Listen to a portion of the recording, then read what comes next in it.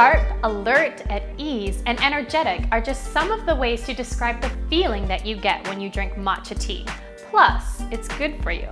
Be refreshed. Get ready to amaze yourself and your friends, because I'm going to show you not only how to make matcha tea, but I'm also going to tell you about the extraordinary health benefits of this powerful little leaf. Unlike commercial green tea, when you drink matcha, you actually ingest the entire leaf, thus taking advantage of getting more chlorophyll, which is a body detoxifier, more catechins, which actually search out dangerous free radicals in the body, thus making it cancer preventing, and antioxidants. And here's a cool fact. By weight, matcha actually contains more antioxidants than blueberries, wolfberries, spinach, orange juice, and pomegranates.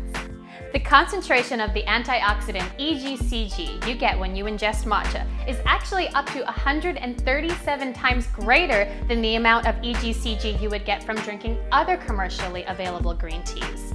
The benefits do not stop with matcha. Matcha is high in fiber, it boosts your energy, it stimulates your mind, it detoxifies your body, it'll help you lose weight, and it's been my secret to anti-aging. But enough already. I want to show you just how simple it is to make a cup of matcha tea. You'll want to preheat your matcha bowl by filling it about 1/3 full of hot water. Add the whisk by dipping in the ends to soften it. Set aside 2½ ounces of hot water for your matcha. Once the bowl is heated, remove the whisk, pour out the water, dry your matcha bowl,